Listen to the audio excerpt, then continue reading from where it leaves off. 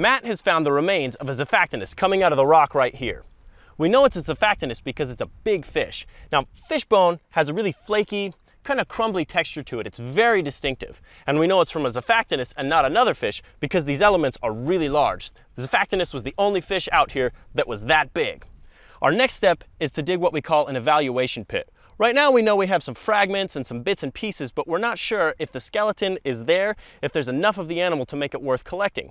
What we need to do is start by removing what's called overburden. There's a whole bunch of rock here above the bone layer. Once we dig through that, we'll look at the bone layer, dig back a little ways, and if there's enough of the specimen there, we'll collect it.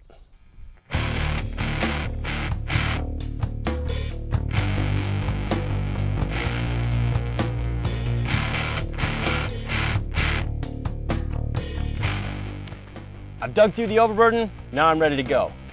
I've got my trowel, my pocket knife, my X-Acto, a couple of brushes, and some glue supplies.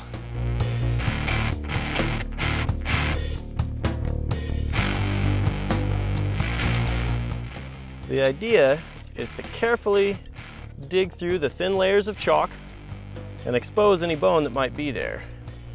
The closer we get to the bone, the more delicate the tools we like to use. We've dug back a ways and we've learned a couple of things. There are still the bones out here that we first found. There's one big flat bone back here. We're trying to leave that alone because it's in kind of delicate shape and it's a little difficult to keep intact right now. There's also one big bone back here called the neurocranium. This is from the top of the fish's head. All the bones are going up towards the back end of the wall that we dug, and that tells us that we need to dig a bigger hole.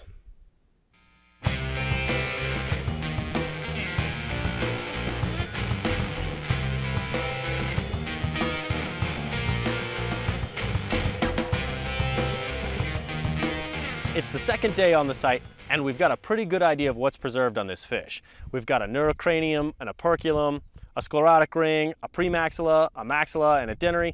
Basically, half of the fish's face is here. Now, we've done a process called perimetering.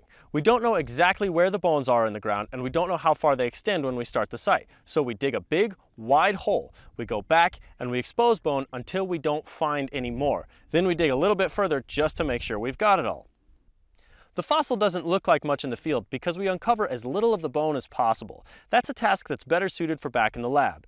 The bones are really fragile and delicate, and the more we expose them out here, the more prone they are to getting damaged. In the next episode, you'll see how we jacket and remove the fossils, so subscribe to the channel and come see the Dinosaur Resource Center in Woodland Park, Colorado.